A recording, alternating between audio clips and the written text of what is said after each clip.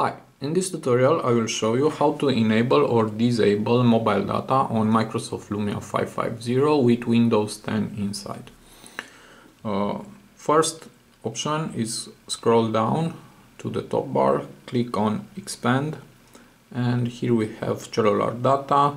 Now is off, and now when it's colored it's on. Okay, another way is go to all application, scroll down and click on settings, click on network and wireless, and click on cellular and SIM, and now it's on and now it's off. Okay, let's see. Yes, now it's off and now it's on.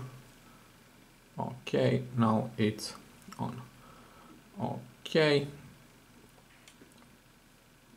I hope you enjoyed this. This is useful for you, and have a nice day.